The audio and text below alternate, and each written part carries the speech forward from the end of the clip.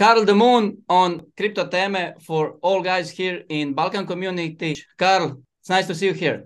Thank you so much. It's my pleasure. I know you don't have lots of time. I have only 3 questions for you, only 3 topics.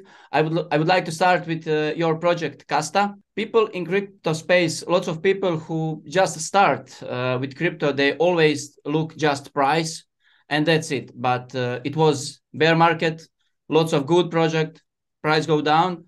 And I would like to ask you about Kasta, what's going on? So Kasta is actually one of my absolute biggest investments. It's because I believe in the fact that crypto payments need to be simplified. Crypto and fiat payments. Because when I'm traveling around the world, when I'm sending money between my friends, it's always a big hassle. Either I have to use some crypto exchange or I have to use cash, but there's no easy way to unify everything. So that's how the idea of Kasta came about.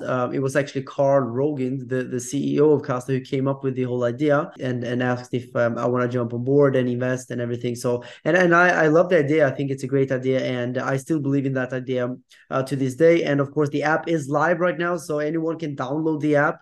People can use the app and send money right now, send crypto. And the big things are going to happen in the next 2-3 months. So people should pay attention to the Kasta Twitter and website, I would say. But Kasta.io is the official website.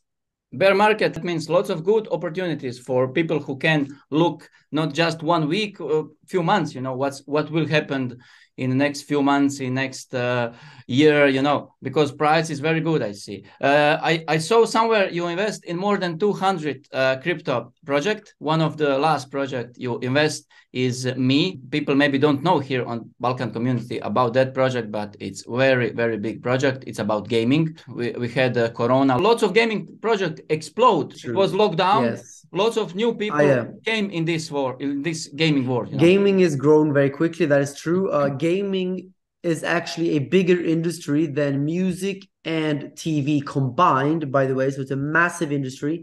And then if you combine crypto to that, it's going to become a multi-trillion-dollar industry. So I've invested actually in many crypto games. Invested insane amounts of money into Medieval Empires because I really do believe that Medieval Empires has a great chance of becoming probably the biggest crypto game, because the idea behind Medieval Empires is to be free to play, free to enter, and zero blockchain knowledge needed. That's very important, because if you look at the most of the crypto games right now, and you need to technically understand NFTs and blockchain technology and hardware wallets, like it's a little bit too complicated. So that's what the Medieval Empires team is simplifying, and I'm very positive on that trend. And I think there's a bear market, so everyone has to look into what's going to be the next big trend, because right now there's not really like a strong hype in the crypto space, but there's always another trend around the corner. And if you just look at the gaming industry, the traditional gaming industry, like I said, it's such a massive industry, 9 times bigger than music and 3 times bigger than movies. And it's growing very fast, and crypto is of course also growing fast. So that's why I think crypto gaming is such an obvious bet. So that's why I have a lot of exposure to crypto games. And of course, Engin Altan Düzyatan is the face of Medieval Empires.